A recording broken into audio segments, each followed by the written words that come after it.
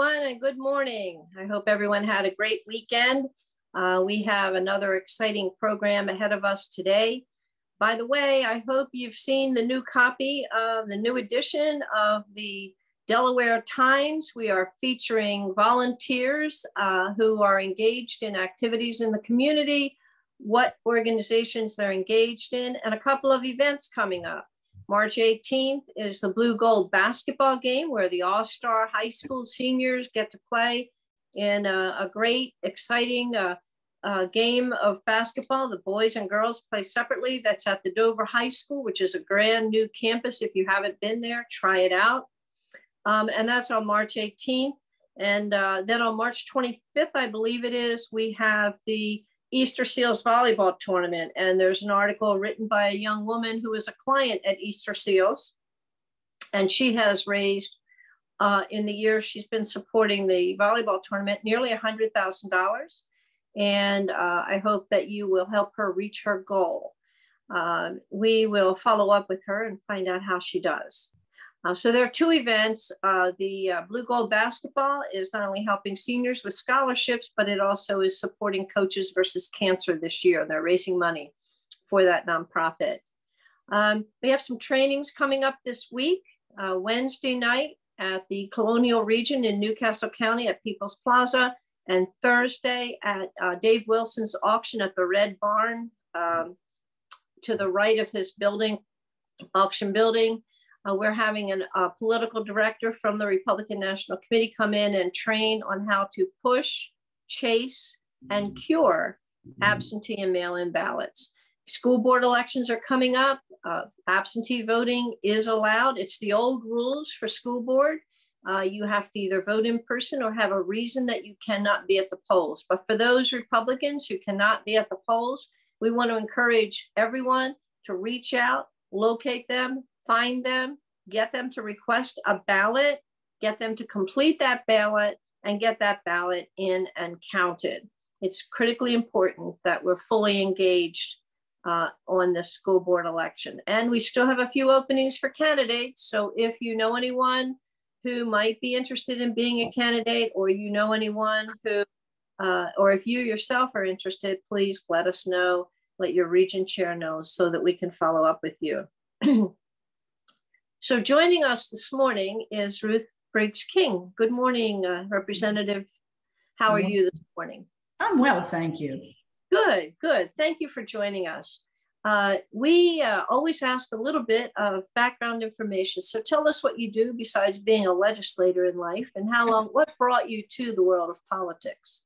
Well, I've had a very, I guess, unique background and experience.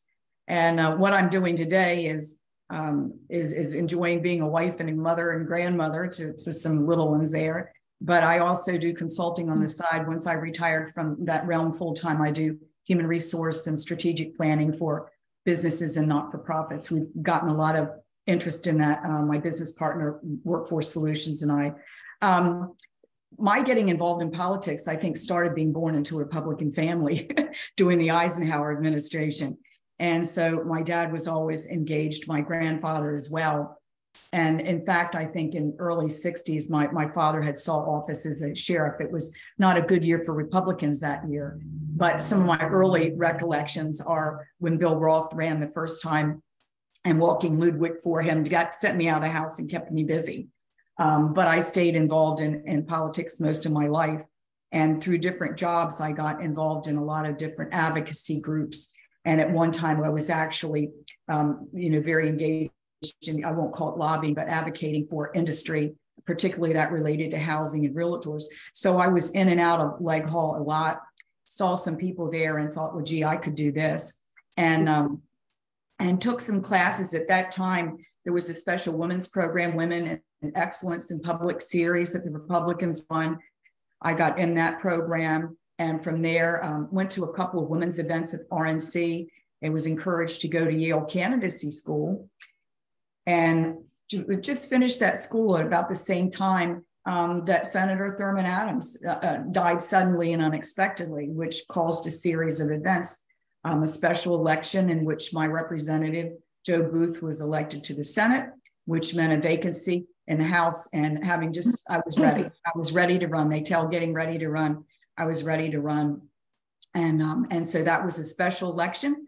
You had 4 weeks to get everything together and win in the middle of the summer in 2009. And we did it. Our Republican engine was so strong that summer that we had the momentum to get the first Senate, to take that Senate seat that had been held for over 20 years by a Democrat, to move that over to the Republican side, and then to keep that House seat. It was a very strong effort, statewide effort. And it was the beginning of what has been a Republican-dominated county for the most part. Correct. And very correct. Although we all miss Senator Thurman Adams because he always voted with us. Yes, he was very conservative. Because he was the leadership in the Senate, he actually got a lot of good done for us and our principles and policies. It used to be we had some conservative Democrats in the legislature. I can recall a conversation one time. We were in a room and Thurman was saying that a bill had gone in his drawer and that is where it was staying. And Representative George Carey at the time says, I like putting things in that drawer. I like you keeping things in your drawer. And that just showed the relationship that they had working on different issues together. It was a funny moment. He would ask me at the end of the session when I was Attorney General, getting on the last week of the session, write the 3 things you really want on the back of your business card and give it to me. And he put it in his pocket. He and Tom Sharp both. And I would invariably get the 3 things I wanted. They were great. Back in the day, right? Right. Now today, the composition of the Democrat majority is very different. We have about 1/2 exactly is progressive of that caucus. 1/2 is what used to look liberal, now looks moderate.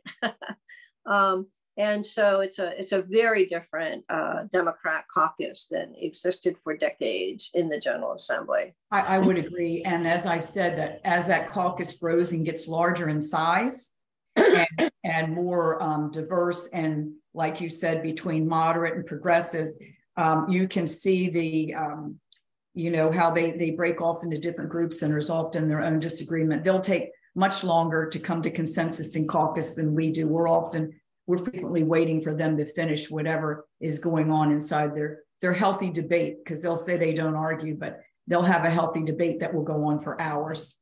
Right. Yeah. I don't envy the speaker at this point. Now, you have been in the General Assembly then for a few years. You have served your district. With redistricting, did your district change? My district has changed significantly 3 times. The first time I was elected and went from Georgetown all the way down into Lewis proper. And then, of course, they told me when I won that the second time very strongly, they weren't going to let me keep what was a primary Democrat hold. So they redistricted and gave me all the way to Long Neck and Oak Orchard, which had issues distinct to its own, to manufactured housing. It had been seriously neglected in terms of infrastructure and some other stuff. And so, over the years, worked a relationship, built that area up. When I turned it over to Rep. Hilvosky, I said, your roads are all in good or better condition. Your communities have been taken care of. We've done a lot of good things in that area. And that area has grown, no doubt about it, getting a new district. And so now my district now is almost back to sort of a little bit of its initial footprint, except I go down Beaver Dam Road, which is also full of expansion and growth. But it's more of an image of when I first started. Right. Yeah. I think people should take note of the way that the representative references her district and how she took responsibility for and pride in the work that she did to improve the district. I think that's how most of our representatives feel. And I think you can hear the way that people matter to Representative Briggs King in the way that she talks about the work she did in the Long Neck area, for instance. So great to hear how engaged and committed you are. So you serve on the Joint Finance Committee, and in the last few weeks, we've heard that the Joint Finance Committee is meeting. What agencies have you heard from? What kinds of requests are you seeing? How's it going with JFC? Well, it's a high spend year, that's for sure. This is the largest budget increase, single increase there's ever been. It's a proposed 7.9%. And I can remember being on joint finance when Markell administration, he was trying to keep the, to under 5%, and it's just grown every year. And it's been easy to say, well, there was a lot of COVID and a lot of other money coming in. That money is not going to stay. So we have heard from every agency except DENREC, which we hear from tomorrow. And then the whole rest of the week is Delaware Health and Human Services, which takes up a huge part. Education, you can figure, is 1/3 of the budget, and DHSS is 1/3. And then everything else in the state is combined into that other, those other, whether that be Attorney General, Treasurer, Homeland, they're all in part of that other 1/3 of the budget. So when you look at that, you think these are some really big spends. $1.5 billion for education that goes up every year because we were increasing students every year. And so part of the money in education is the money to spend per student or per unit count. There's two separate things there. Right. But this year you can certainly see the impact of energy cost, of gas cost, because everybody that's come in has had to increase the fleet services. That's for the vehicles that they have in that agency, has been an adjustment. The other thing in every area is adjusting to $15 an hour minimum wage for state. And then where the state is competing to get workers and keep workers. And, we've always heard the challenges they have in corrections, no different. The veterans home, which has one wing that's not occupied because they can't get nurses and nursing assistants, that impacts our veterans that need senior care right down the line. But I did make the comment that the state can come in and can increase and can spend money in marketing and recruiting. We have to be careful because small business may not have those deep pockets, and it might be unfair to them or to not-for-profits that we're contracting. The state contracts some not-for-providers, to do home care and do these things, and they're not able to pay the same wages because their contract is less than what the state's paying their workers. So it's an uneven field. And we're going to look at how we can level that and make that a little more fair. That's one of my intentions anyway. Well, when the state doesn't have to be responsive to the market and is digging into the pockets of small business with gross receipts and other taxes, and when you hear that the federal government is going to hire 87,000 more IRS workers, and Forbes and other magazines or other outlets have published that what they're going after are waiters and waitresses, small business people that they think are cheating. And, and yet the Democrats swear they're for the little guy. Give me a break. Right. And we talk about, and many of my colleagues, we're introducing pieces of legislation to try and ease the credit burden, particularly during these inflationary times. And, all the experts want to argue if we're going into a recession this year, but people don't need you to tell them what's going on. They know when they go to get gasoline. I mean, gas prices have fluctuated 10 cents a gallon in the last week alone. They come up and then they come down and then they're right back up again. When they're paying for their energy cost, especially during winter, going to the grocery store. And, they're saying this isn't an 8% increase. I'm paying how much for a dozen eggs? And I used to pay $1.19. I mean, this is real table economics like Reagan talked about. I got some bacon on sale for almost $10 this week. $8.90, I think, or something. So let's talk about education. You've commented on that. One of the big issues that I think we've heard about is a lot of absenteeism and a shortage of instructors or substitutes. How's state policy affecting the teacher shortage and absenteeism? And what are we going to do about student absenteeism? Right. And it's a dual problem. And we had the Secretary of Education in last week. And, there's an increase. The governor in his proposed budget was to increase classroom teacher salary 9%. And hearing a lot from different educators, The issue isn't so much, a salary is an issue, yes, because we're competing with other states to recruit and retain educators. Delaware had, over the last, I'm going to say 8 years, really increased the standards, certification, and the whole process. And so if the student's looking to come to Delaware and going to have to go take another test or do other stuff, or stay where they are, or, you know, and plus the salary's higher, that's one reason they're not coming. The second thing for many of our teachers and others is finding housing. They can't find an apartment, or they can't find one they can afford. And so they'll look elsewhere, particularly in Sussex County. It's become a real problem for, for workforce housing. And then we get back into the classroom. The issue besides money is really climate in the classroom. When a teacher feels they don't have the ability to effectively discipline a child, when there's issues, or when a teacher has maybe 20 plus students and several of those have special needs and they don't have an aide or somebody to help them, it's challenging. And I had one say the other day, it is so stressful because I don't feel I'm able to do what I should be doing, because I'm torn between meeting the needs of somebody with special needs or 15 of the other students in the classroom.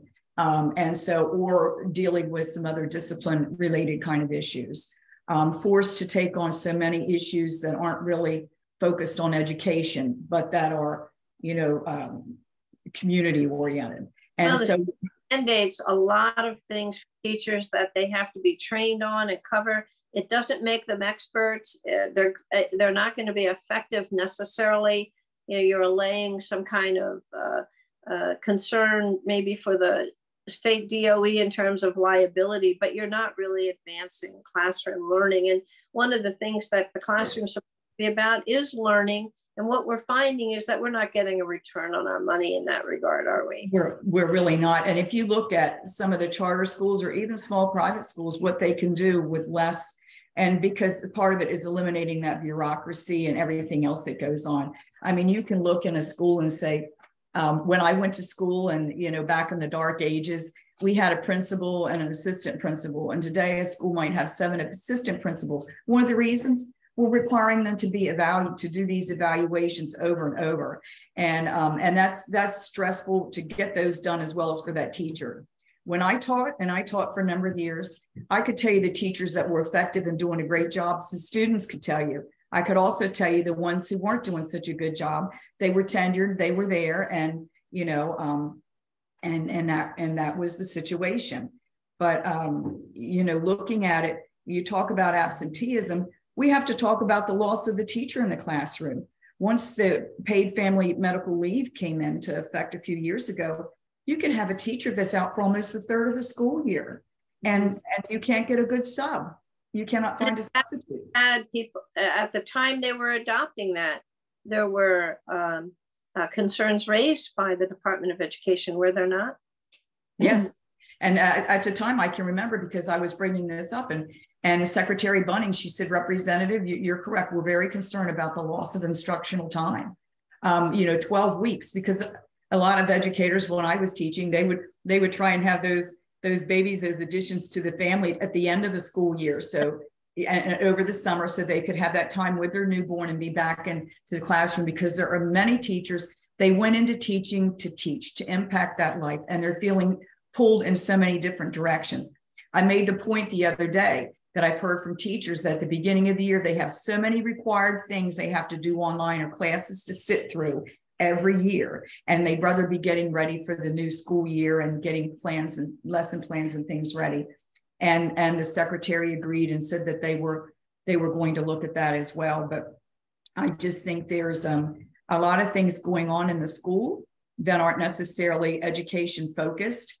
We're investing. We believe in education. We're investing. They said this summer how they're going to have summer programs again, but last year those programs were poorly attended. I don't think they were on target specifically for students to get them. They lost a year and a half of education during COVID, and the mindset changed. And I think we still have a lot of absenteeism, because if you get the sniffles, they want you out. They don't want you in.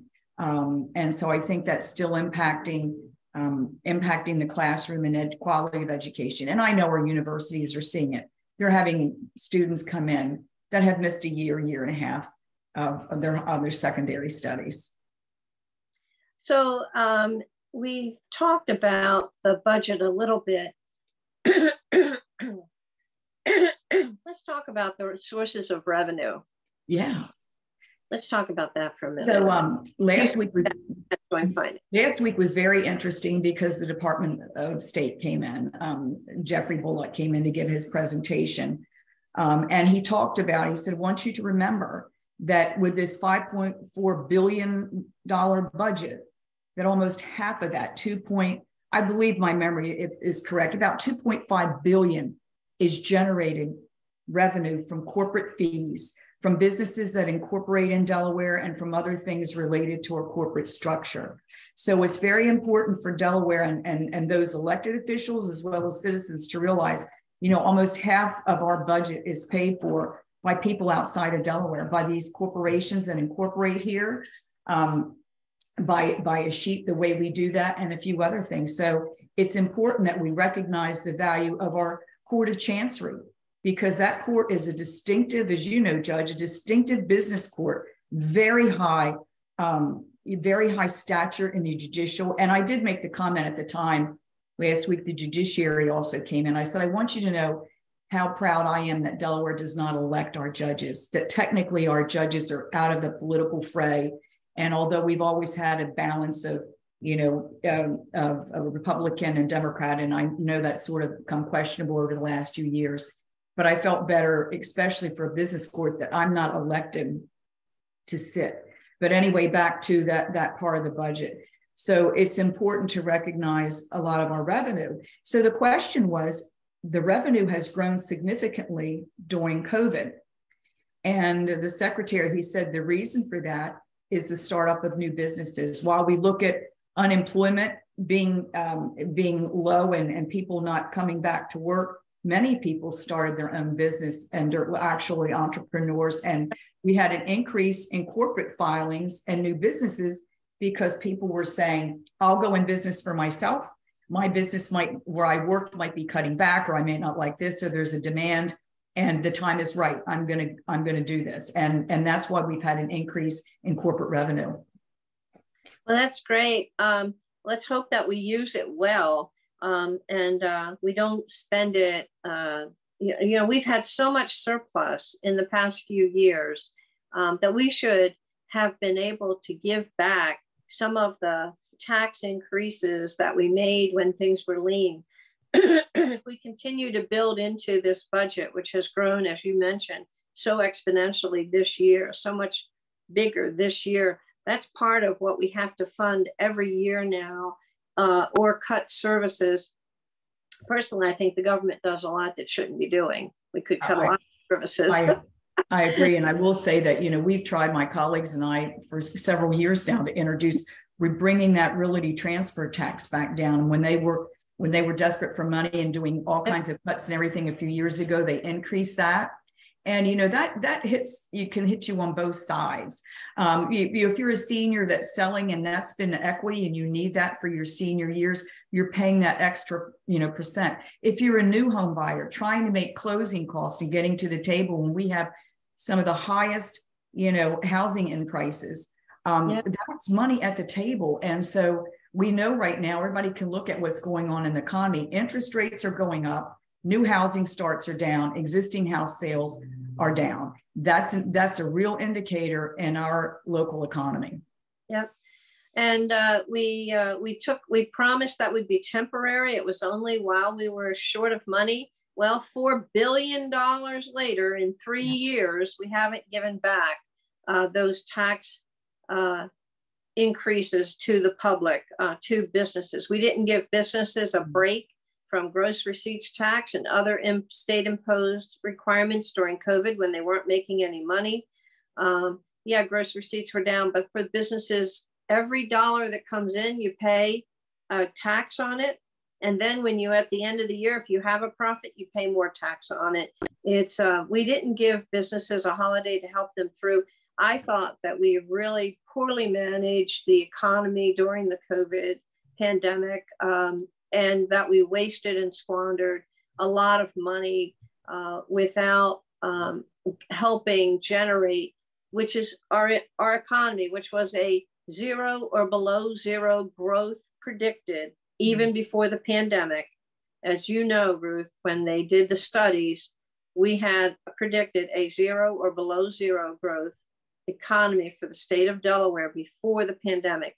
Even then, they didn't take steps with that money to assure that our economy would be stronger over the long haul.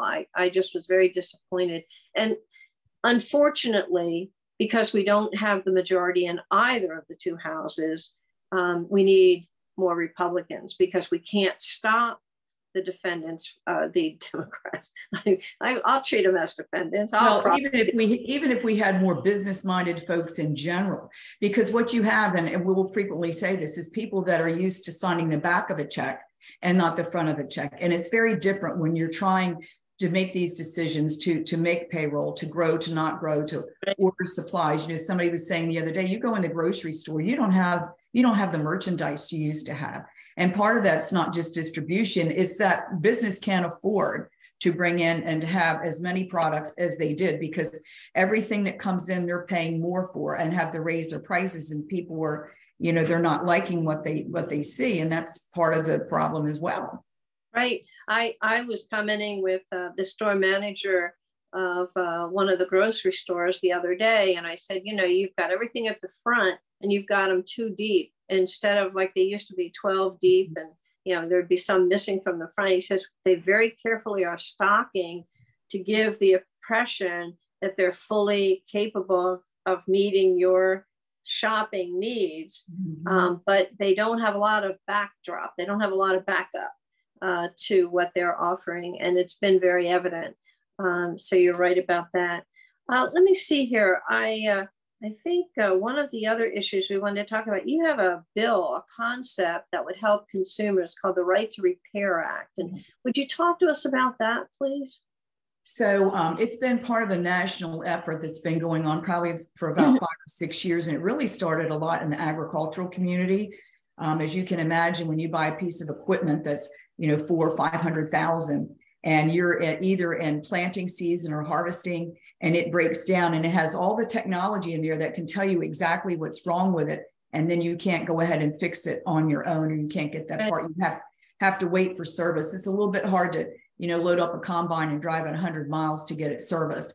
And there have been promises by John Deere and some of the big manufacturers that they would address that. At the same time, in Massachusetts, probably about 10 years ago, they had the same problem with the auto industry, where you couldn't get parts once you owned you couldn't get parts to fix it, or reputable repair services couldn't get parts they needed. And then we add in these little things called technology.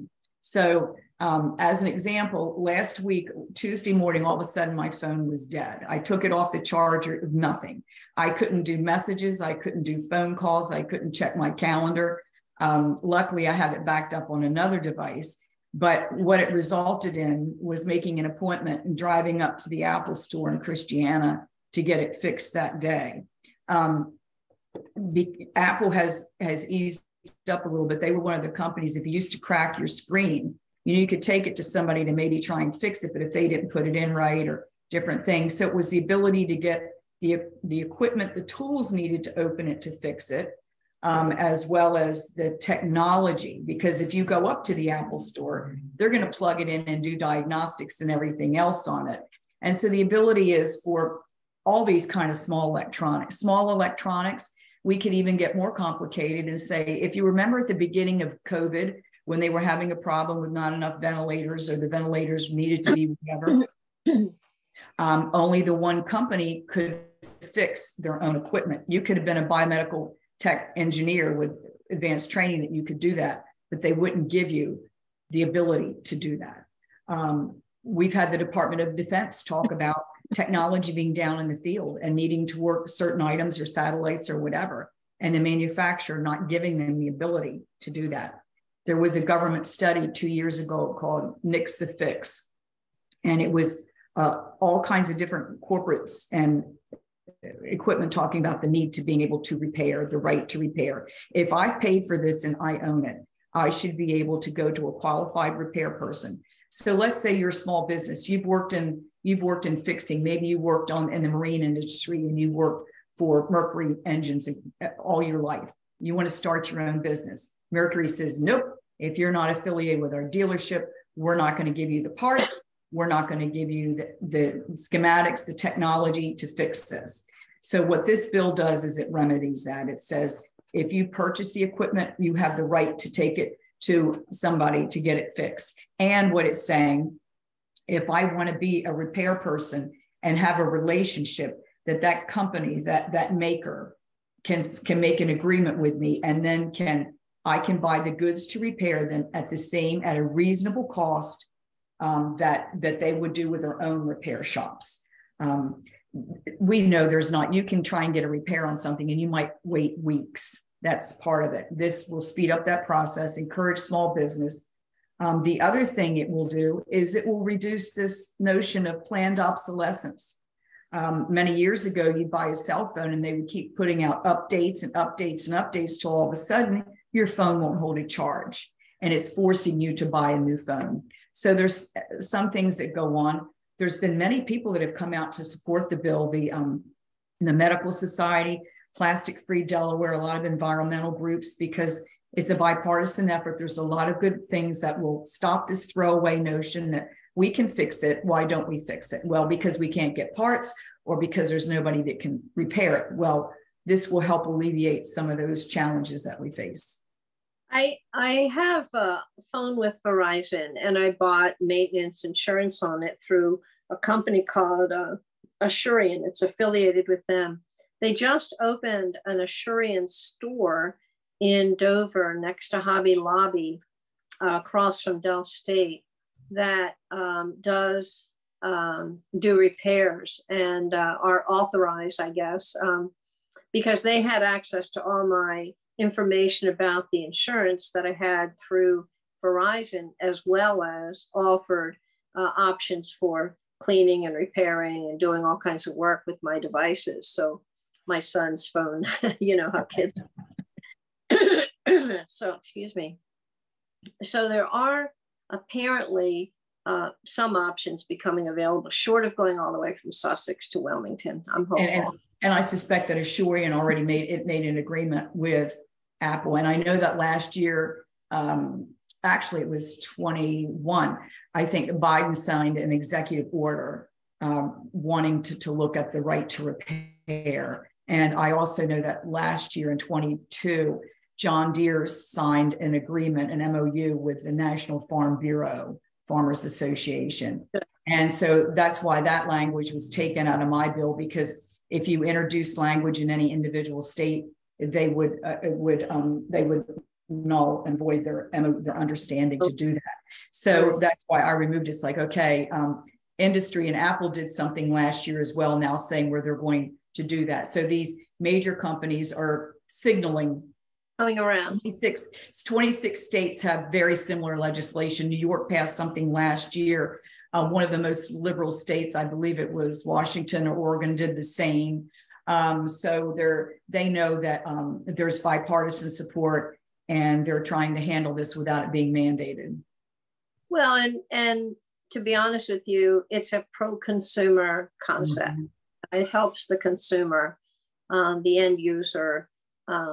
And today, fixing is a better alternative to purchasing new for two reasons. As you say, the extreme left is on board because there's not the throwaway mentality, and the right's on board because it's personal liberty and decision-making, and also inexpensive, less expensive, not necessarily inexpensive. And the thing that's built in this legislation too is that if the product is leased, you don't own it. So, and the other is there was this concern at first from some of the gaming industry, in other words, the Sonys and the Xboxes and stuff, and they're already copyright protected. You can't, certain information is copyright protected.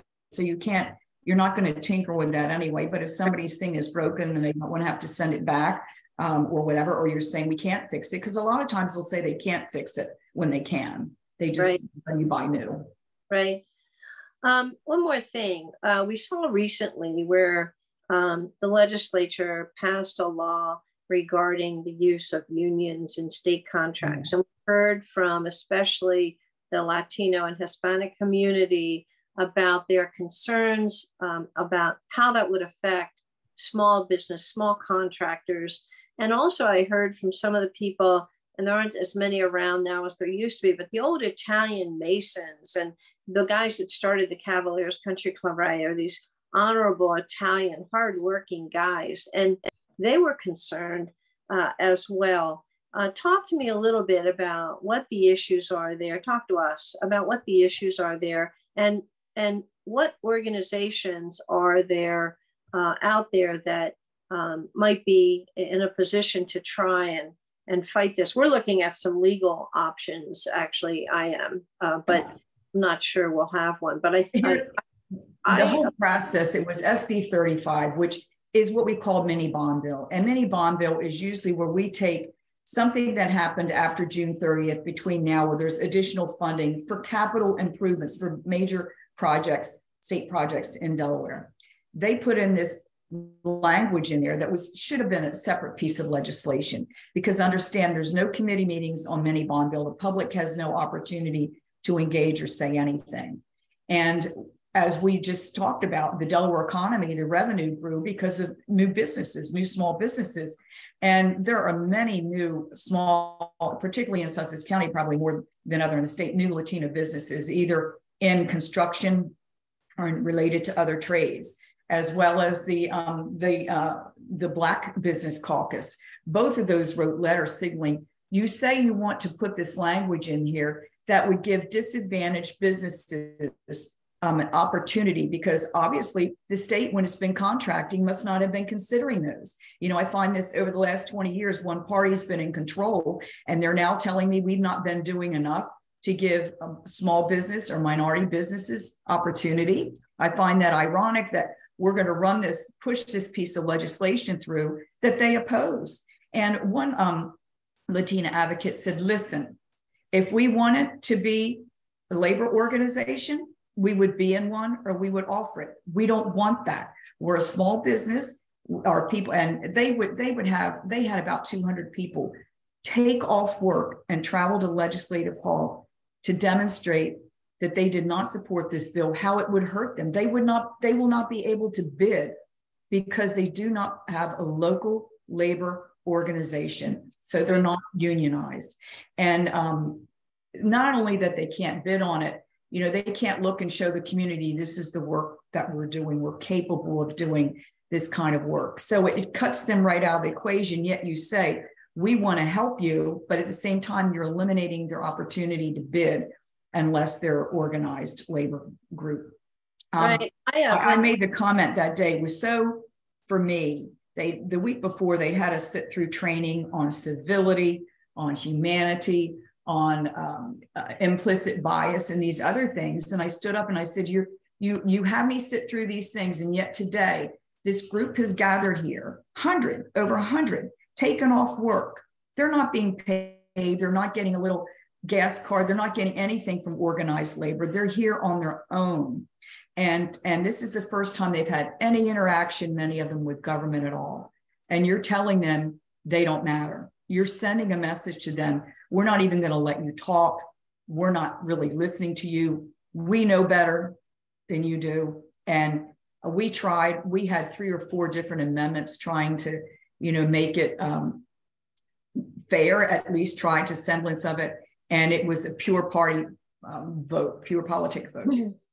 I mentioned that when I was AG, the Secretary of Labor under Governor Carper wanted to use one of these project labor agreements to build a violation of probation center, which is a small project. Usually these arrangements are used on large construction projects that span multiple terms of office for any leadership in the state, and to assure continuity, like bridges, tunnels, you know, that kind of thing.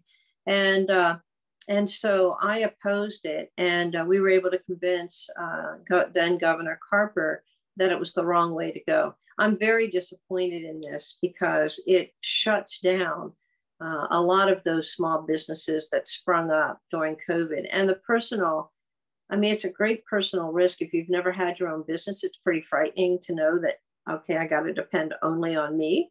I've done it, but it's also exhilarating and free. And I'm very disappointed with this. We are looking at whether there are legal challenges we can make to it. And I believe that because I've been invited to a couple of local Latina meetings, Latina business, and they're getting very organized. You know, sometimes things take a while. And they're having by the way, a Latina business expo this weekend in Lopen High School at 2 o'clock. I'm going to be there, and some of my some of my friends, we've helped do a little sponsorship there for that. Some of our Republican colleagues. So just to go out and see, I think people will really be surprised. And as many of them said, you know, many of these businesses, they're here legally. You know, they're contributing, and they want a fair chance at this, and they don't see this as an opportunity. The same with some of the newer, Black businesses that are coming up. And I said, we don't want to, here you go, segregating out businesses and you're trying to pick winners and losers instead of letting the quality of their work, the opportunity to bid, make those choices. And you're using the people's money. It should be for all the people to have the same opportunity. You know, Ruth, I think I've just come up with the idea for our March edition of the Delaware Times. We've been thinking about doing it on some aspect of joint finance, or I think we're going to talk about jobs in the economy and the public policies that are affecting Delaware's economy. I think it would be a great topic for the next edition. So we'll probably be calling on you to write an opinion piece for that edition.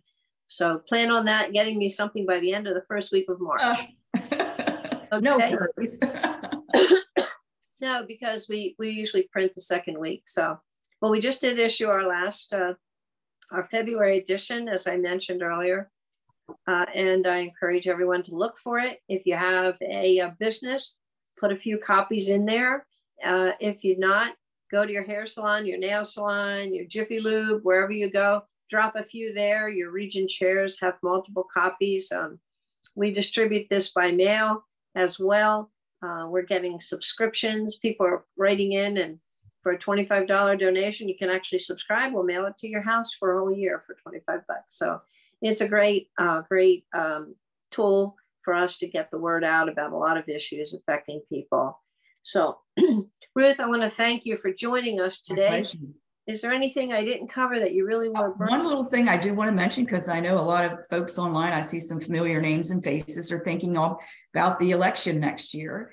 And when we heard from the Commissioner of Elections, they told us they've requested, and the governor approved in his recommended budget, a full-time deputy attorney general to work in Department of Elections. And of course, I said, why do we need somebody full-time? And they said, because of all these legal challenges. I figured why, but I wanted to know. And he said, there's frankly a lot of technical questions that come up, and I'm just not prepared, and I don't want to misstep. They also talked about, we talked about making sure they fix the problems in Newcastle County and have more than enough ballots on hand. They talked a little bit about the process for for the early voting. And then they are really working now to find better locations, particularly in Sussex. We have some locations that were simply too small. We've outgrown them. And I gave some suggestions for that. So, they're tooling up, as I know we're tooling up as well, and getting ready for the new way elections run in Delaware. Yep. And I encourage everybody, please, if you're interested, attend our training on Wednesday night at the Colonial Region in People's Plaza, or at Dave Wilson's Auction House on Thursday night at 6:30 to learn about how to push out there, chase and get them back, and cure, in case there are errors in how the person completes, any absentee or mail-in ballots. So we have school board elections coming up. Once again, if any of you are interested, or you know someone who might be, please let us know. We still have a few candidate openings, and we're actually unsure how many, because it's taken a couple of weeks for most of these background checks and child abuse registry checks of the people who have filed for them to be posted. So the Department of Elections made the decision not to put the name up until they've determined the person is qualified after that review. And it's taken a while. So we may be chasing a candidate in a district where we actually have someone who's filed and we don't know it, we've asked the Department of Elections to please let us know at least where they have had filings and how many people have filed, if they won't tell us who. But it seems just really stupid. We should be able to know. And I'm in a position where I'm about to advocate this, but we should know who's filed as soon as they file, whether they're qualified or not. We should be able to know that that person is interested in running for school board. And it keeps us from running around trying to find someone or fearing that we don't have a candidate when in fact someone that would be agreeable in our perspective to the views we think are important, the priorities we think are important, already has filed. So thank you everyone for joining us. Thank you, Representative. We appreciate it here. Remember everyone that this is recorded. It will be posted on our website. If you know someone who couldn't make it today, have them come to our website and join us. And it's been a pleasure. We will see you next week, 8 a.m. Take care.